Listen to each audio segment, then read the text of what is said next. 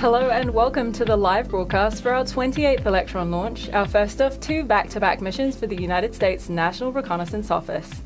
You're looking at a live view of our Electron rocket vertical on the pad for our Wise One Looks Ahead mission at Launch Complex 1 as we approach T-minus 17 minutes in the countdown to today's launch. My name is Felicity Powell and I'm here with my colleague Katie Gwozdecki, and we'll be with you throughout today's live broadcast from Rocket Lab's Mission Control Centre in Auckland, New Zealand. That's right. Liftoff today is scheduled for 18:30 local time or 6:30 UTC. Launch operations are proceeding well as we approach T0. However, we're monitoring some strong upper-level winds as we move through the count. We'll keep an ear out for weather updates as we get closer to liftoff, and we can expect an update on this during the go-no-go poll soon. Flying on today's dedicated Electron launch is the National Reconnaissance Office, or the NRO. Headquartered in Chantilly, Virginia, the NRO develops and operates unique and innovative satellites to meet national security needs. Since 1961, NRO has pushed the envelope of U.S. space-based intelligence collection as it develops, acquires, launches, and operates the world's most capable intelligence satellites. Here's more about the National Reconnaissance Office.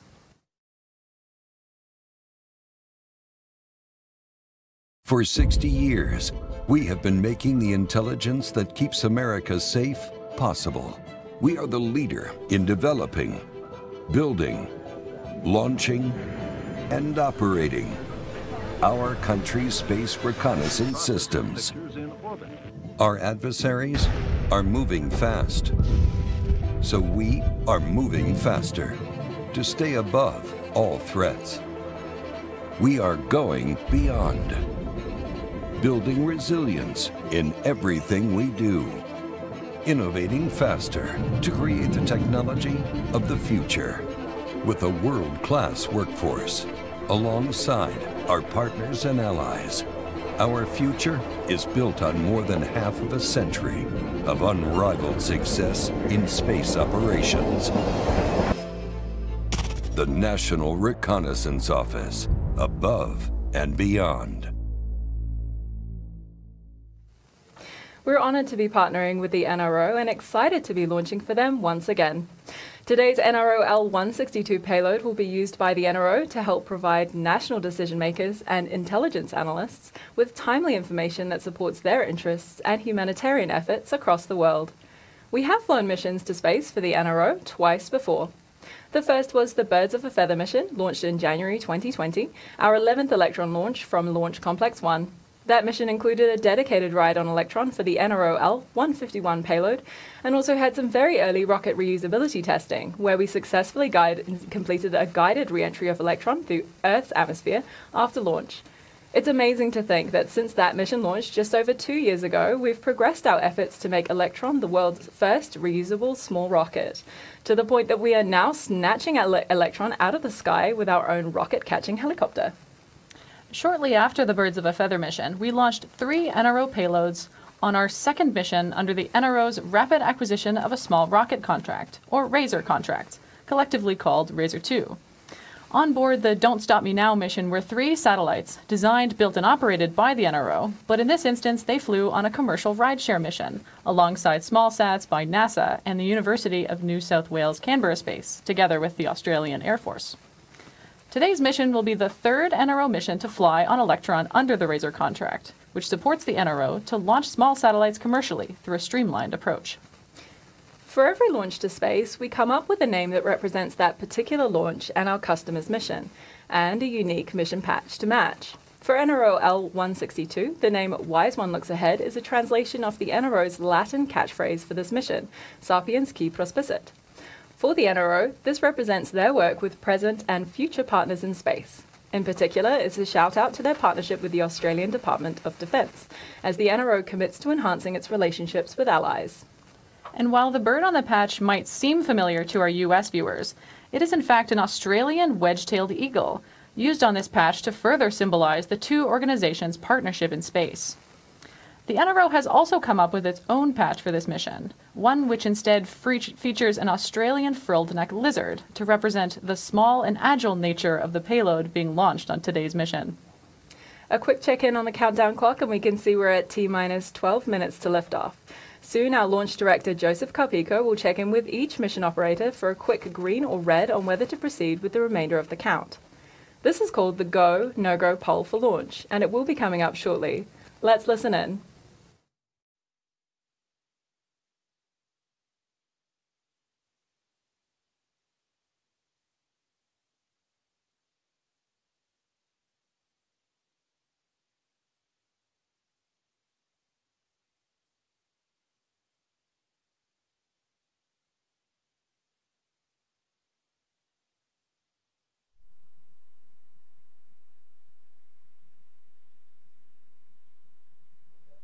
All operators, this is the LD on mission, proceeding with the go, no-go sequence. Stage.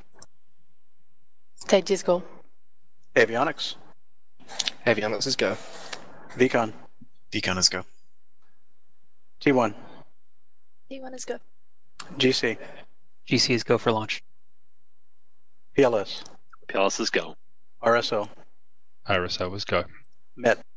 MET is go. GNC. GNC is go. MM. MM is go. SVMD. MD is go. LD sup. LD sup is go. That completes the go, no-go sequence. We are T-minus 11 minutes, 16 seconds and counting. We are go for terminal count at T-minus 10 minutes. From this time, the 3-word hold procedure is in effect.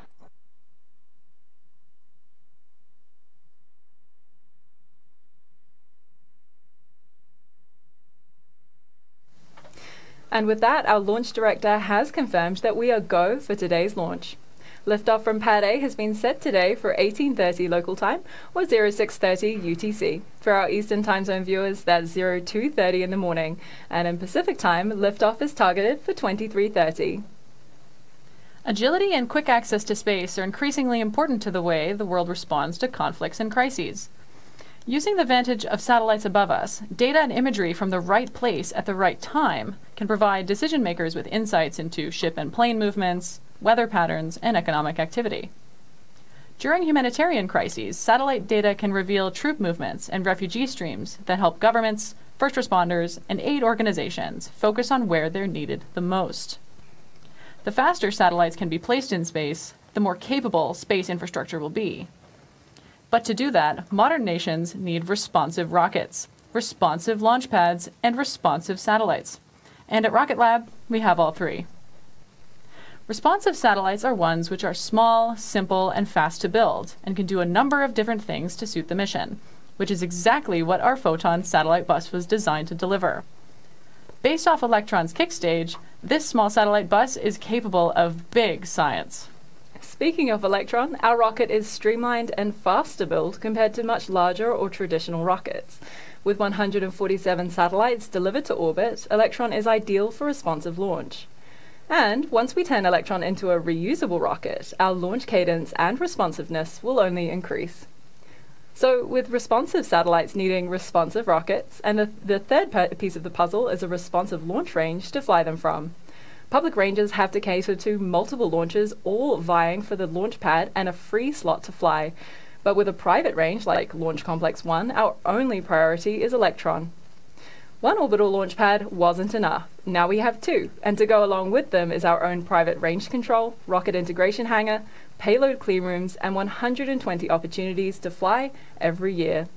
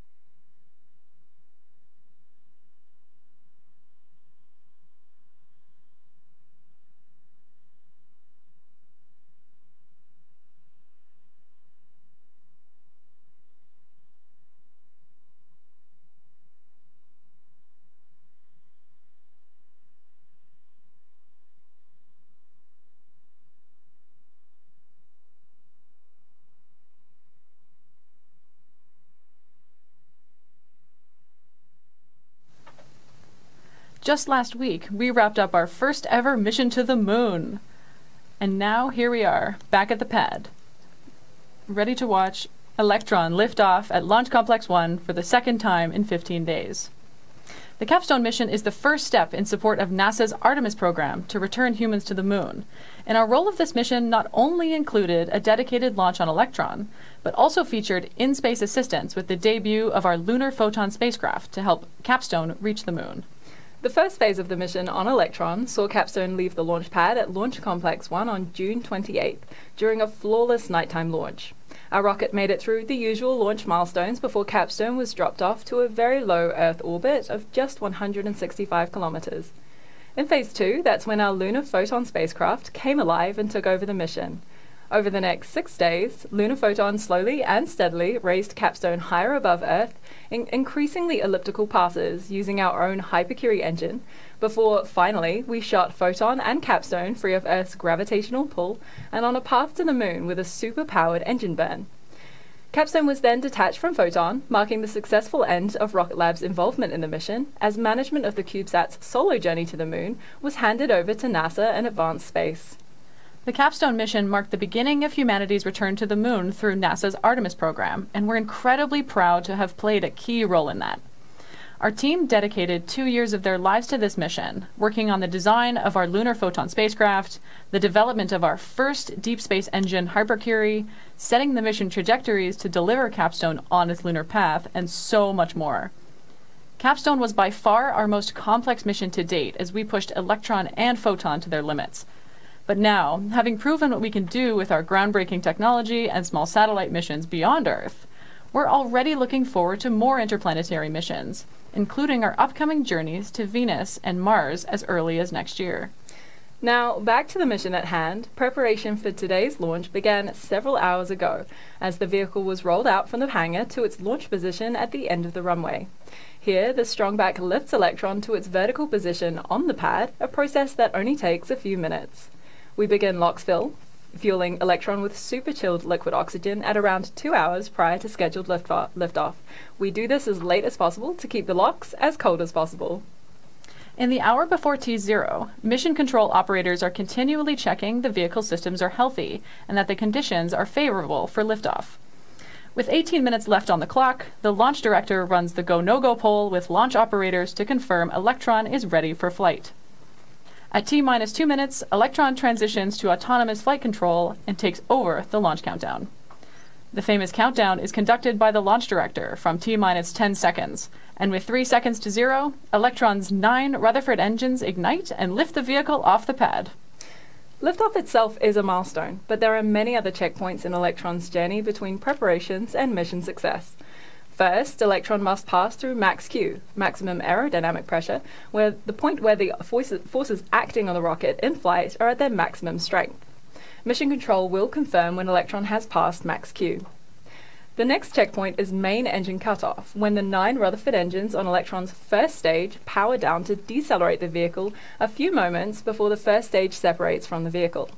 From here, the single space-optimized Rutherford engine on the second stage fires up to push the second stage and kick stage with payload attached the rest of the way to pass the Kármán line into space. At this point, the payload fairing on Electron's nose will separate and fall away, no longer needed to protect the satellite from Earth's atmosphere. Once Electron has reached an altitude close to where the satellite needs to be deployed, the second stage of the vehicle separates from the third stage, called the kick stage. This kick stage is propelled by a much smaller engine called Curie, which can then propel the satellite to its precise destination, sometimes within just meters of its intended orbital location. As soon as the kick stage has deposited the satellite to where it needs to be, we can declare the mission a success and congratulate our customers on finding their new place in space, while Rocket Lab adds another successful mission to our heritage. And so, with just 3 minutes left before liftoff, let's switch to mission control to hear the final countdown before launch.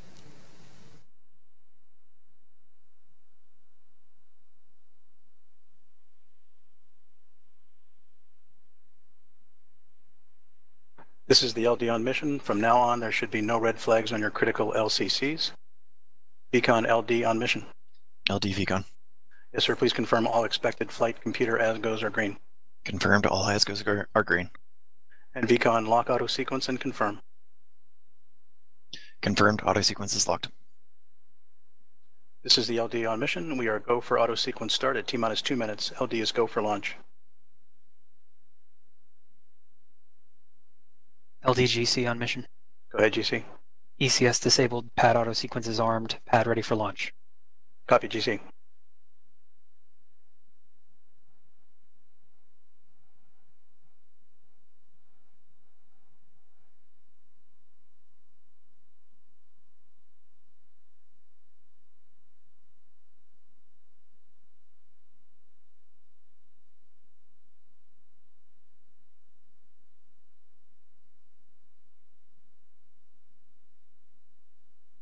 Vehicle is on internal power.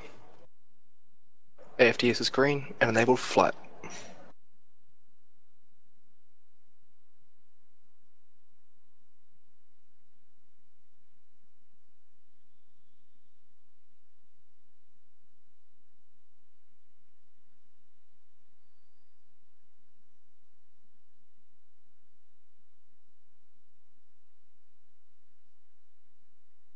Locks load complete. Lock system in recirc.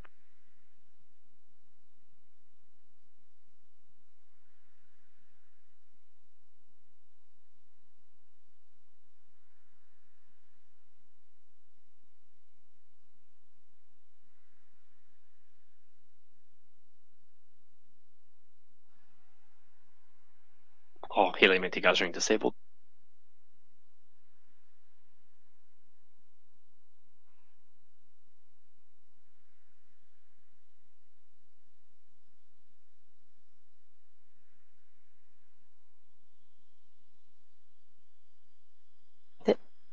Stage 1, Stage 2, press for flight. High flow engine purge enabled.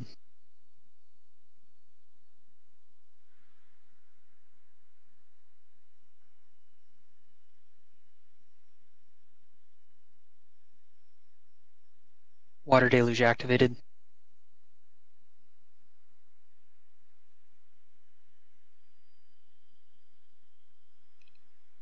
T-minus 20 seconds and counting.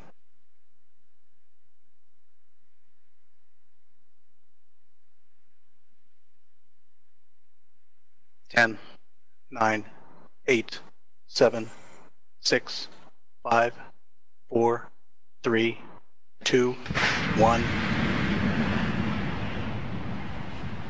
And we have liftoff. Vehicle is clear.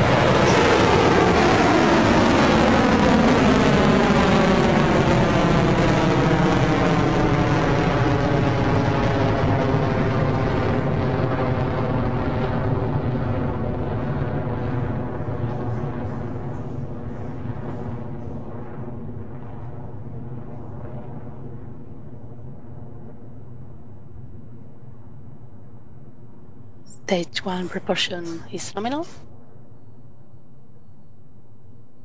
High voltage battery discharge, nominal. Our 28th Electron launch vehicle has successfully lifted off the pad and is on its way to space. Before it gets there, it has a number of critical milestones to pass through, the first of which is called Max Q. Max Q is the first test in Electron's journey, where it experiences maximum aerodynamic pressure, or where the forces on the rocket are at their peak.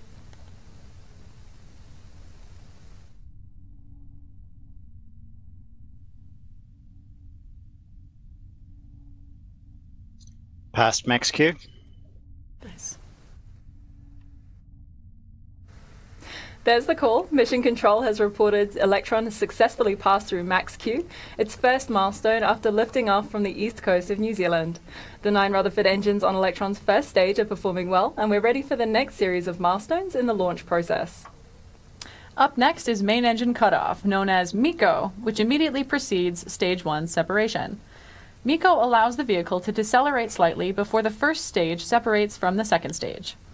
As the first stage falls back to Earth, the single space-optimized Rutherford engine on the second stage ignites to take the vehicle, with payload, the rest of the way into space. You'll see both events on screen, and we should hear Mission Control confirm from vehicle telemetry.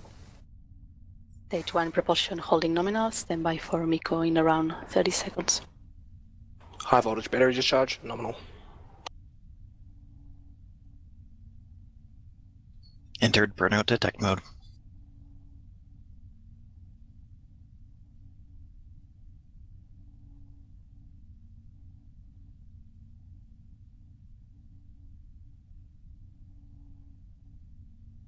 Miko, confirm.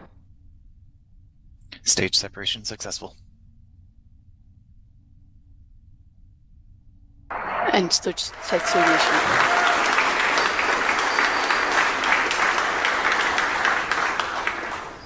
You can see on your screen that Electron's first and second stages have successfully separated. The single space-optimized Rutherford engine on Electron's second stage is glowing red as the nozzle radiates heat from the exhaust. Because the vehicle has now cleared the majority of Earth's atmosphere, we can get rid of the payload fairing to shed some extra weight. We should see that on our screens shortly. Fairing jettison succeeded. Stage 2 propulsion is And there it nominal. is. You can hear the payload fairing tumbling away on your screens now. The NRO payload is now exposed to space in preparation for payload deployment later in the mission. This fairing will burn up as it re-enters the atmosphere, while the second stage continues on.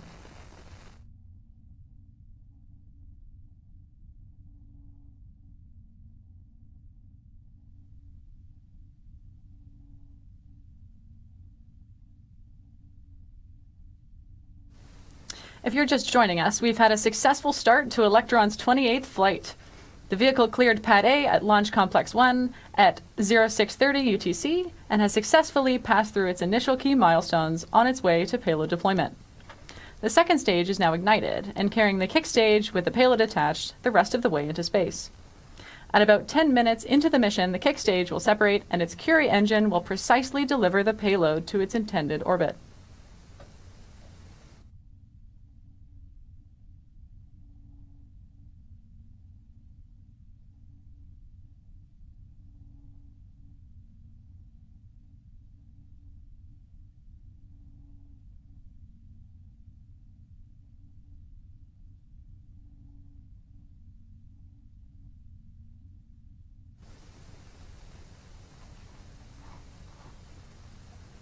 The shape of an orbit is important. In fact, the entire capstone mission we launched last month is to test the efficiency of the near rectilinear halo orbit, or NRHO, around the Moon.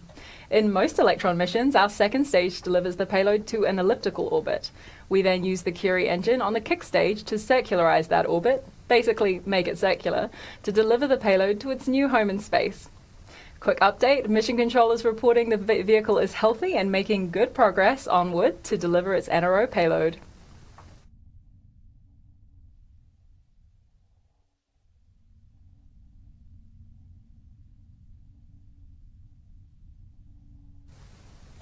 If you were ever curious, when Electron takes off, it weighs 13 tons, but 90% of that is actually fuel.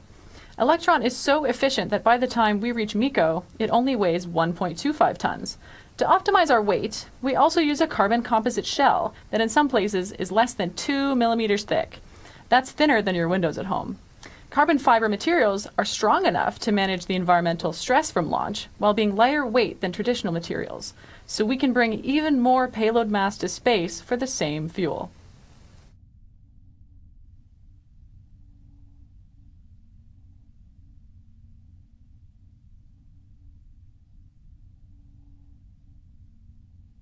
Thank you. 200 seconds to go. Electron is one of a kind for many reasons, and one is that its engines, all 11 of them, use electric pumps to feed the propellant. Batteries are one of the few items that maintain their weight as they are drained, so once we use them up, we need to get rid of them to keep our flight easy and efficient. This process is called the battery hot swap, and is about to take place as the batteries we started with at liftoff are now depleted. Keep an eye on your screen and that shiny object to the right, as you can often see them falling from the vehicle. But we'll hear the battery hot swap call from Mission Control as well.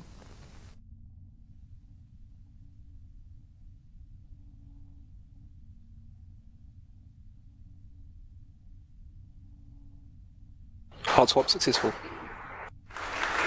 Battery jettison confirmed. There you have it. It happens quick, so hopefully you caught a glimpse as those batteries were ejected from the vehicle. Electron continues nominally through its second stage burn, with kick stage separation coming up in the next few minutes. AFDS has saved.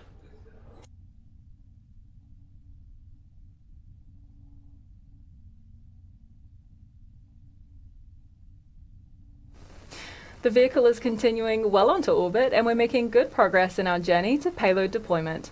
Before, you may have heard Katie talking about how much of the mass of a space rocket is propellant or fuel. But what happens as we use it up? Electron uses most of that fuel in just 8 minutes, which creates a lot of empty space inside the rocket. We actually use helium gas to maintain equilibrium in pressure between the inside and outside of the rocket.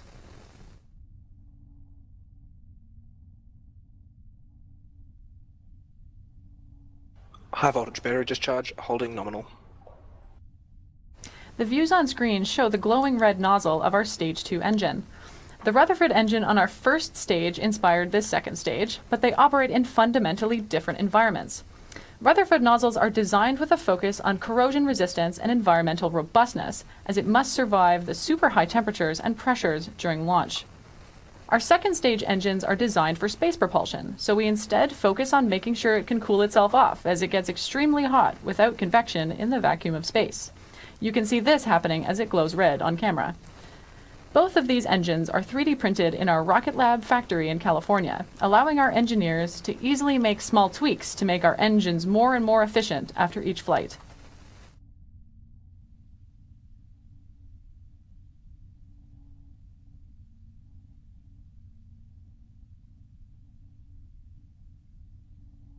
Entered burnout detect mode. Stage 2 propulsion. Our next big milestone for Electron is second engine cutoff, or SECO. Just like MECO, or main engine cutoff, the engine on this stage will shut off ahead of the final separation of the second stage from the last or third stage of the vehicle, the kick stage. At this point, the small but mighty Curie engine on the kick stage will carry the payload to its exact destination in space. For this mission, we'll wave goodbye to the kick stage, and to you after SECO and second stage separation.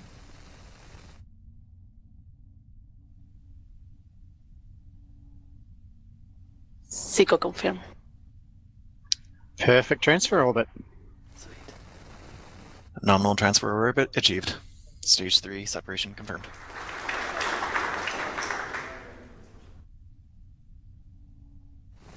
We've received confirmation from Mission Control that Electron's second stage engine has shut down and the kick stage has successfully separated, now en route to deliver the payload to its destination in orbit. Over the next hour or so, the kick stage will make its way to the correct location in low Earth orbit ahead of payload deployment. Thank you to the NRO for choosing to fly on Electron, and thank you at home for joining us for our 28th Electron launch.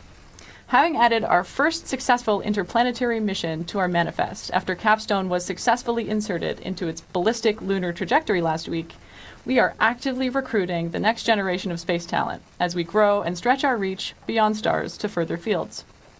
In particular, we're hiring mission operators for our Mission Control Center. If you want to be at the controls of some of the most exciting new ventures in commercial space exploration as humanity returns to the Moon, Mars, and beyond, apply today by visiting rocketlabusa.com. And if you're still in school or further education, we have plenty of opportunities for you to get involved with the space industry as you plot your path to the stars.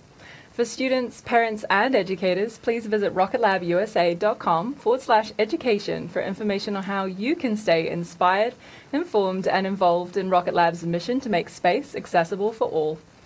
Of course, you can always stay in contact with us by following us on social media to stay up to date with everything we do at Rocket Lab. It's been great to have you share these moments with us. I'm Felicity Powell. And I'm Katie Gwozdecki. This is Rocket Lab Mission Control, signing off.